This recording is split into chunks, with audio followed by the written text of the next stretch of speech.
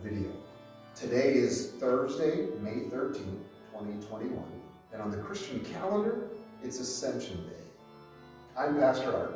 And I'm Quinton. And our intent today is to share some insights about the ascension of Jesus and the importance of this day in history and in our lives.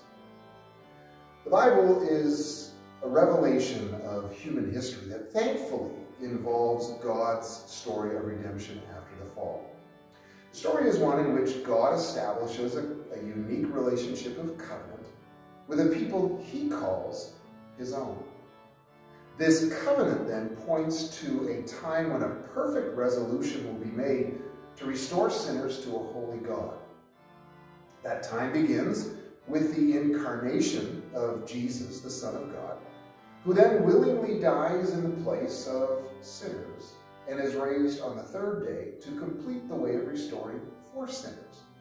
This must be accepted by faith.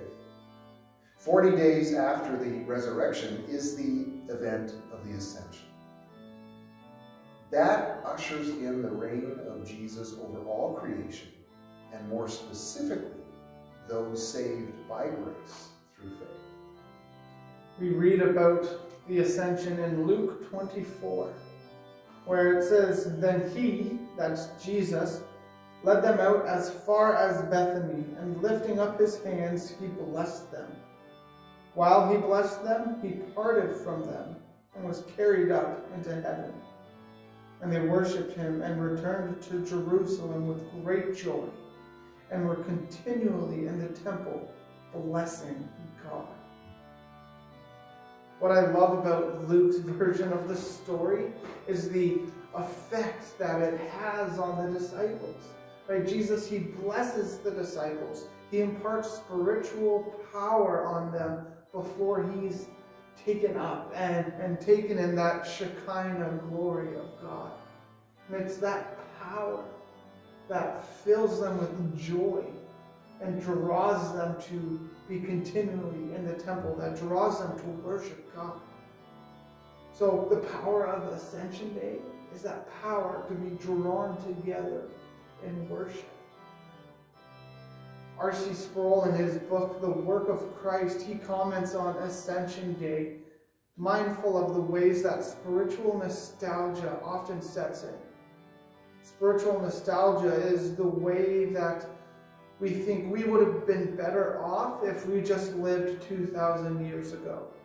That I would have a better faith, that I'd be a better Christian if I could have only lived when Jesus lived. But Jesus himself taught in John 16 that it's actually better for us. It's better for the church that he be ascended. That picture is given in Ephesians chapter 4, verses 7 through 16, of the impact, really, of the ascension on the world. Let me read that for you. Ephesians chapter 4, 7 through 16. "But to each one of us grace has been given as Christ apportioned. This is why it says, when he ascended on high, he led captives in his train and gave gifts to men. What does he ascended mean, except that he also descended to the lower earthly regions? He who descended is the very one who ascended higher than all the heavens in order to fill the whole universe.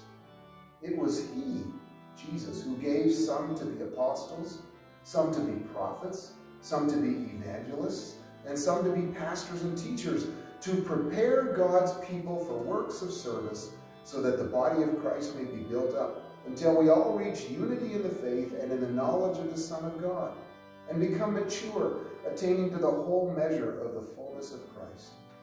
Then we will no longer be infants, tossed back and forth by the waves, and blown here and there by every wind of teaching and by the cunning and craftiness of men in their deceitful scheming. Instead, speaking the truth in love, we will in all things grow up into him who is the head, that is Christ. From him, the whole body, joined and held together by every supporting ligament, grows and builds itself up in love as each part does its work." In those first verses from 7 to 13, we learn that Jesus not only returns to his glorious position of authority at the right hand of the Father, he also begins his reign over the church of which he is the head. And further, the promise that comes from John 16, which you quoted, comes about when the Father from the Father and the Son, the Holy Spirit is sent 10 days later on the day of Pentecost to raise up and assign ministry to specific leaders. What is that ministry? To prepare God's people for works of service that will build and mature the body of Christ. That's the purpose of worship and preaching and teaching, so that we grow together in faith. So it's better that Jesus is ascended. Right? And the last 3 verses really give us that picture of why it's better. Because we now live under Jesus' sovereign reign as he sits at the right hand of God the Father Almighty. It's better to be under Jesus' reign. It's better because now all creation is being worked towards God's redemptive ends.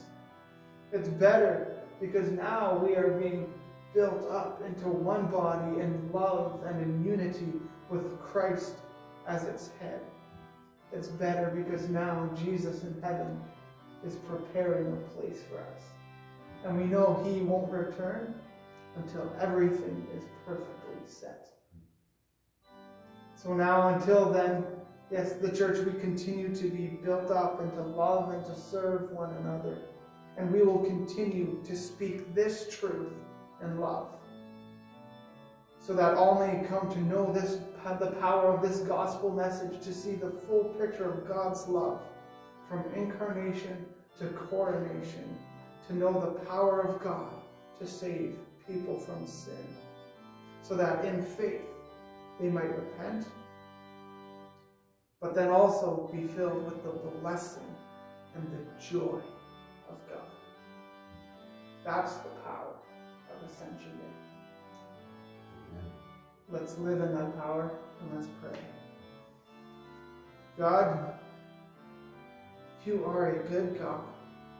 You have worked out your salvation in a way that no one else could have planned.